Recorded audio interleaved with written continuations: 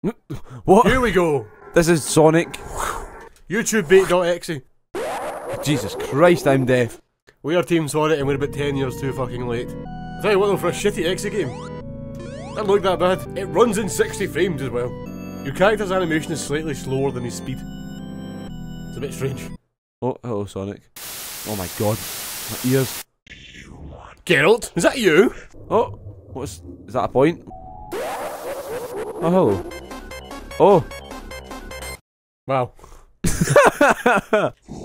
There's no apostrophe there, you prick! You can't run. I think you'll find the entire franchise is built on the fact that you can. Gary, all I can think about is the fact that the running animation is slightly slower. Good, because it's making me feel a bit ill. Can you tune your damn monitor, please? Sorry, really should have done that before we started. What does pressing X do?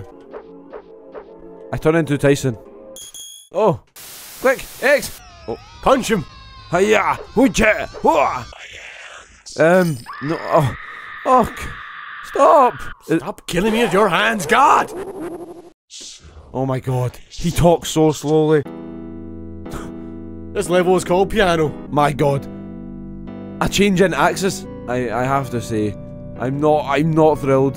I want to be thrilled, but this isn't quite tickling my pickle. Right, let's just run, I guess. Standing and fighting didn't really do much for me previously. Let's just run in Sonic, he said.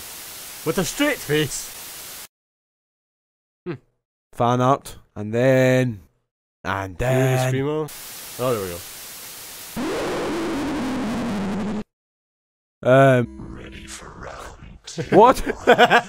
Why does it have my name? Is that it trying to say my name? So that's the end of that. The most impressive bit of that was the name thing.